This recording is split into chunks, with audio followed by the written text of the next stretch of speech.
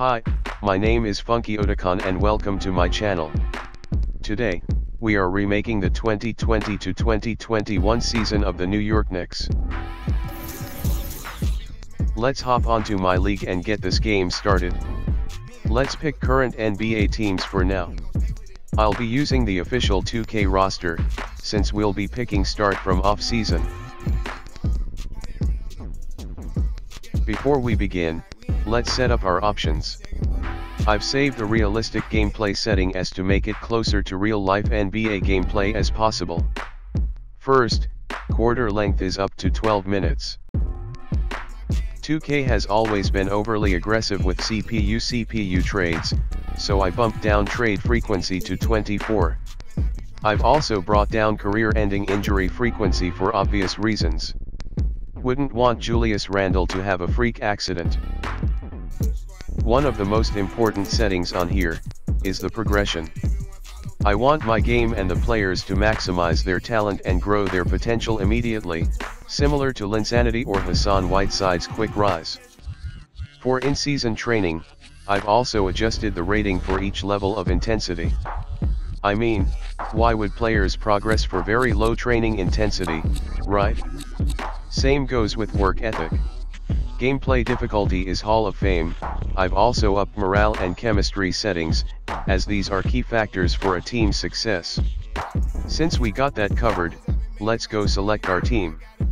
Originally I wanted to get a middling Eastern Conference team, like the Pistons or the Magic.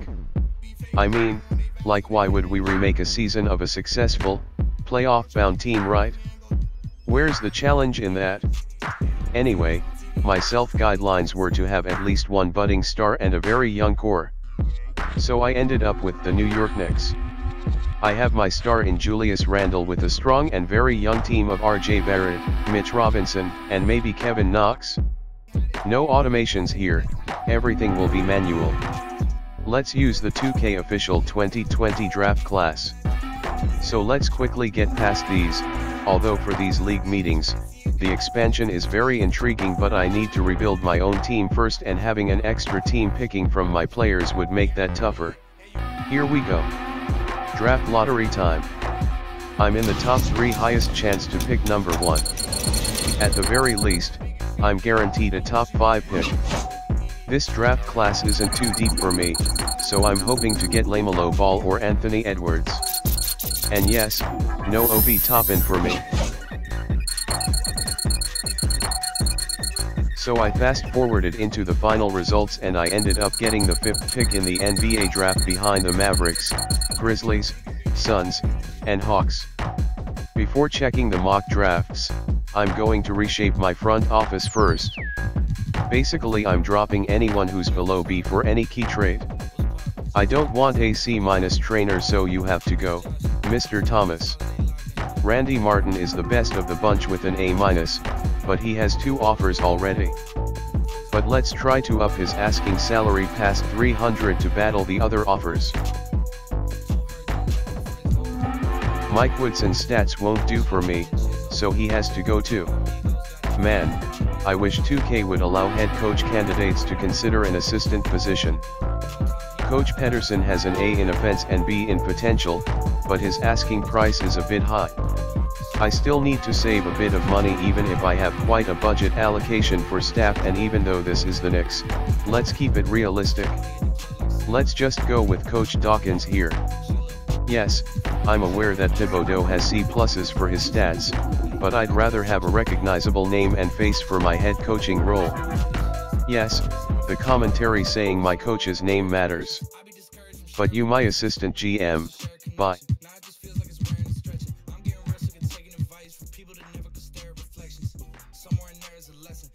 Let's go with Mr. Best. Too much competition on the top 3 candidates.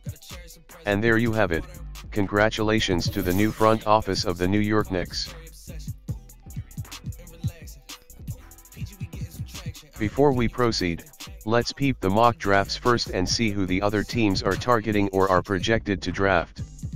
It's always strange when you use the 2K official draft class and they'll have these random names like Dejounte Grady and Alexei Semenko who are 1, aren't in this draft class and 2, aren't actual real players. Anyway, so I'm projected to draft LaMelo Ball in 2 of the 3 media sites. So let's do prospect scouting, and select the players I wanted to scout. Yes, I love the forwards like Okoro and Williams. Wouldn't hurt to have them since I think I have a couple of picks in the first round.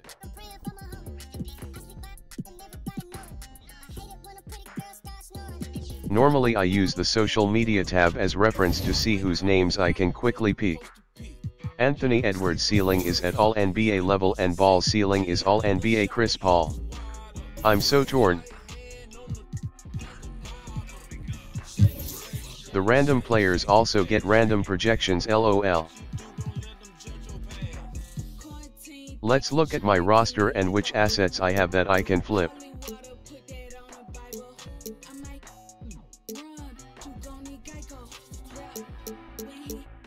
What I do is go to Trade Finder for an easy view of who I still have on contract.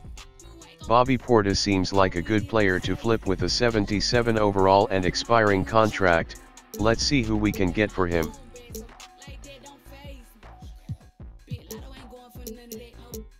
Jeremiah Grant would be great. But I'm not too fond of letting go of my 2023 first round pick. But the Craig kicker is enticing.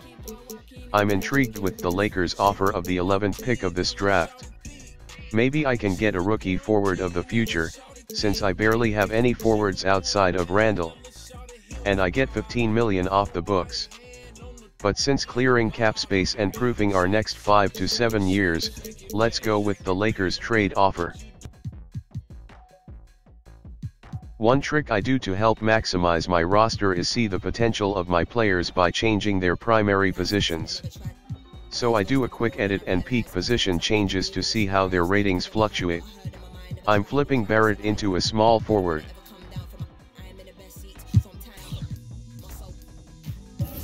Let's check the salary cap, how much I still have for free agency and eventual rookie signings.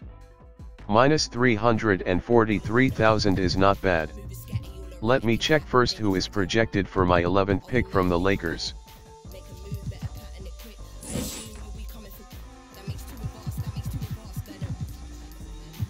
Okongwu seems like a good backup center.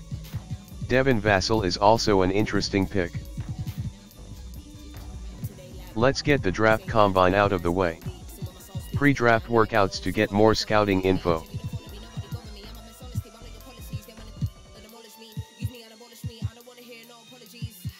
Let's scout more on Williams and Okoro and a bunch of these guys that could fall on my lap by the 11th pick.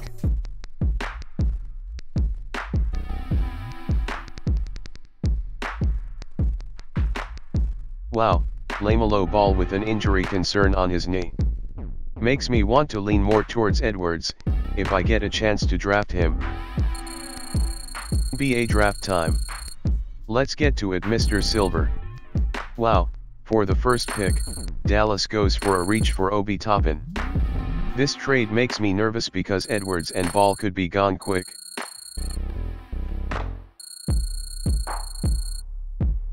And another reach. The bigs getting picked early. I don't even have a Kiowa on my top 10. As expected, Ball is gone by the 3rd pick to the Suns. Strange bug that the default injury location is the abdomen. And my worst fears have come true. Hawks pick up Edwards right before me. Who's left? It's too early to pick Patrick Williams or any of these guys. Let's see if I can either trade down or get a key player instead.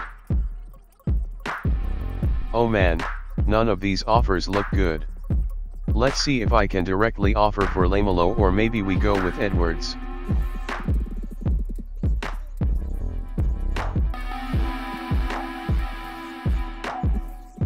What?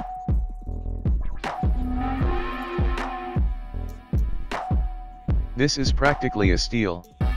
Definitely not the Randall offer. But I can definitely flip Knox or Dotson. The Knox trade has a Capella kicker. Do I see Capella as my starting center that can mentor Robinson? Aw fuck it, let's go for it. And the Hawks immediately replace Capella with Wiseman, to which they traded immediately.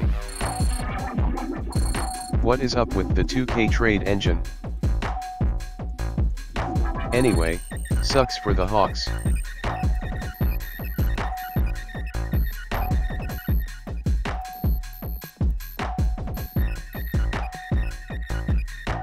Let's just go to my 11th pick.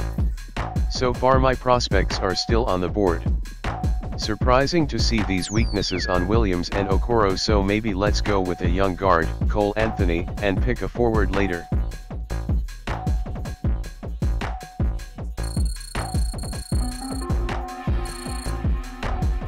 Let's skip to my next pick. Still in the first round, and wow, Patrick Williams is still available. At pick 20. Drafting him now.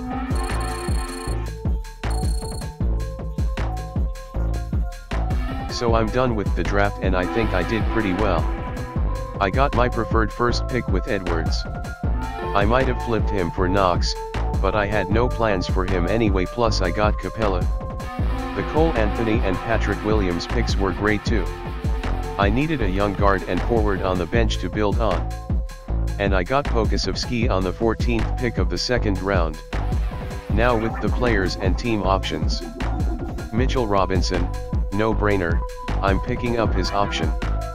Bullock, so I have a strong 3 and D guard. Payton maybe. So I can flip him for a better talent later on. So I have a guard-laden lineup, which isn't bad. Let me just update the secondary positions for Gibson and Barrett, so I can be more flexible with rotations. Let's also do Harkless. Free agency moratorium time, so I'm looking for someone to fit the team system versus overall talent. Since I have negative value in my salary cap, let's free up some cap space by releasing cap holds. So bye guys, and hello 13 million cap space. I can sign a good backup for Randall.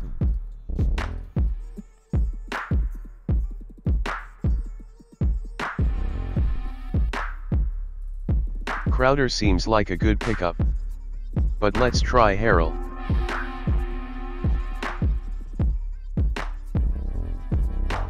Okay, too much. Okay, let's go Jay Crowder. He can still back out since it's the moratorium, so I doubt it. Let's get a good defensive guard with Roberson. Pretty cheap at $6 million for 2 years. And now they're official Knicks. Looking into the other news, Harrell signs with the Pistons. AD stays with the Lakers, and Gallinari with the Thunder. Nothing too exciting. So let's look at the roster. Solid center rotation with Robinson and Capella.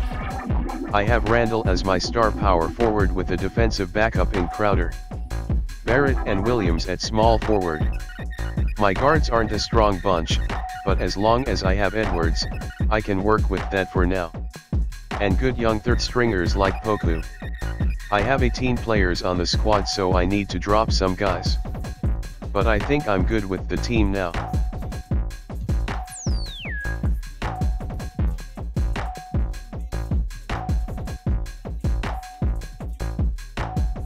So let's check the power rankings first.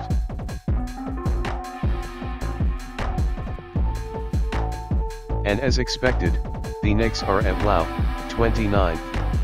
I'm projecting that year 1, the Knicks can be top 10, top 15 team in these power rankings. Let's check out the player progression. And wow, what a jump by Robinson with +3 to ranking. Capella, Randall, Barrett gets +2 each. I now have 3 players on 80+ ranking, all of them in the front court too. I'm getting worried about splitting minutes with Robinson and Capella. I'm skipping the summer league. The all-star city is Indiana, okay. For the next draft class, let's go with the top downloaded class. These guys who upload really put some work into these, so I see nothing wrong. simulate the Hoops Summit so we can have a glimpse of what Cade Cunningham can do. And it was a lopsided game favoring the USA. It looks like a pretty shallow draft class too. For training camp, let's build up Randall's offensive fundamentals.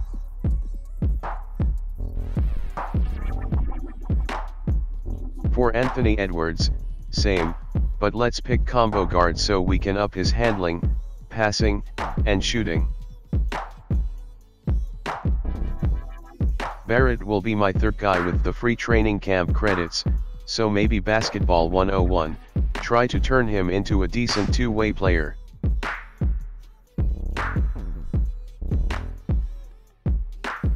So let's go to the season. I'll upload the part 2 of this video series when I work on the roster rotations, minutes, team strategy, and even player mentorship. So far this New York Knicks is looking pretty solid, but do the pieces work? Until the next video. Funky Otacon out.